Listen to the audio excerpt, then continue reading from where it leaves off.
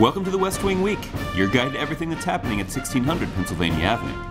This week, the president secured an historic nuclear deal with Iran, traveled to Oklahoma to highlight the administration's work on criminal justice reform in the ConnectHome Initiative, designated 3 new national monuments, spoke at the White House Conference on Aging, and dropped by the Kids State Dinner.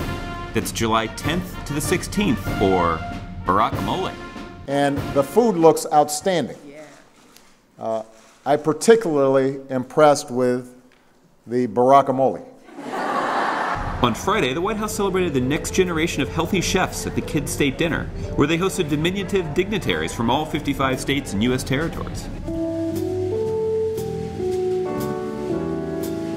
A lot of kids don't understand that food is fuel in a very fundamental way. And sometimes they don't listen to grown-ups, and they don't listen to the First Lady. But many of them will listen to you because you're living proof of that reality. The event was topped off with a surprise visit from the veggie eater-in-chief. I also noticed that there are a lot of good vegetables on the menu, including my favorite vegetable, broccoli. Later, the president held a signing ceremony to designate 3 new national monuments, including 1 monument of mammoth proportions. On Monday, the White House hosted its Conference on Aging to mark the achievements of 50 years of Medicare and 80 years of Social Security, as well as recent steps to protect Americans' retirement savings by holding financial advisors accountable for acting in their clients' best interest. 3 generations ago, we chose to end the era where seniors were left to languish in poverty. 2 generations ago, we chose to end an age when Americans in their golden years didn't have the guarantee of health care. This generation, we chose to go even further. Now health care is more affordable and available than ever before. That afternoon, building on his commitment to remedy unfairness in our criminal justice system, the president granted commutations to 46 men and women whose punishments that he deemed did not fit the crime. At 7 a.m. on Tuesday morning, the president announced an historic agreement that would deny the nation of Iran a pathway to building a nuclear weapon. It's an agreement that was the culmination of 2 years of tough, principled diplomacy. Put simply, no deal means a greater chance of more war in the Middle East.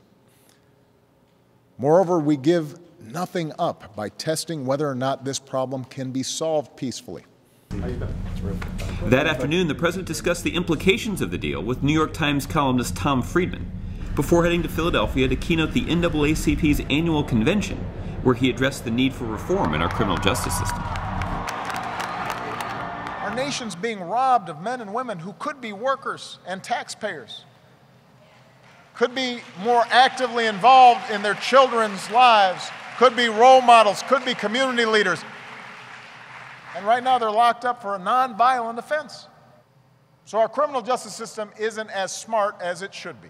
It's not keeping us as safe as it should be. It is not as fair as it should be.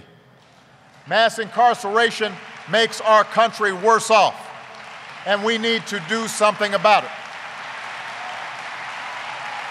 On Wednesday in the East Room, the president convened a news conference to provide more details about the historic nuclear deal with Iran. This deal is our best means of assuring that Iran does not get a nuclear weapon.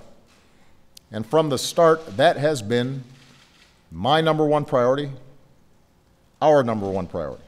We've got a historic chance to pursue a safer and more secure world, an opportunity that may not come again in our lifetimes. As President and as Commander-in-Chief, I am determined to seize that opportunity. Later, the president traveled to Durant High School in Durant, Oklahoma. There, he met with young people from the Choctaw, Cherokee, and Muskogee nations to hear from them on issues important to the lives of Native youth, before speaking to a larger crowd about his ConnectHome Initiative and how that will contribute to expanding economic opportunity for communities all across the country. So my Department of Housing and Urban Development is going to work with 28 communities, from Boston to Durham, from Seattle to Durant. About 200,000 of our most vulnerable children and their families will soon be able to access affordable internet in their home. Good to see you. How are you? Nice to see you. On Thursday, the president went behind bars to the El Reno Federal Correctional Institution, that is, to mark the first time a sitting president has visited a federal prison. 1988. While there, the president heard firsthand from guards and prisoners about the realities of our prison system. We've you've got to be able to distinguish between dangerous individuals who need to be incapacitated and incarcerated versus young people who are in an environment in which they are adapting, but if given different opportunities, a different vision of life, could be thriving the way we are. That's what strikes me. There but for the grace of God. And that, I think, is something that we all have to think about. So stay engaged with us online, and remember, you can find out more information about any of these topics and see complete videos of these events at whitehouse.gov. Thanks so much for checking out this edition of your West Wing Week. So I'm proud of you, and I hope you guys have a wonderful dinner. And I'm going to come around and shake hands with people, but I can't take selfies with everybody because I've actually got just a few other things to do. So that would end up taking too long, all right? But you can take pictures while I'm shaking hands. I just can't, like, pose.